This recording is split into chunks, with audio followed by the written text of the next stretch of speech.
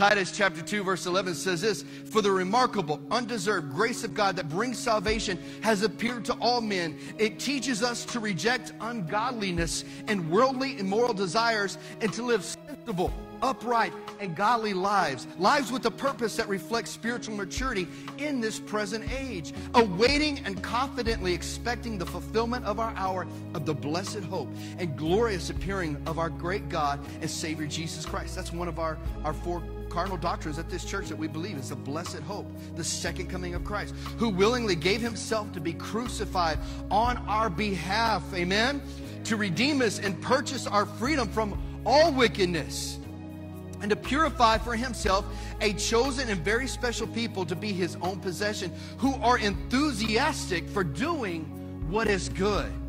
Tell them these things, encourage, here's the part that we don't get enough in church, and rebuke with full authority.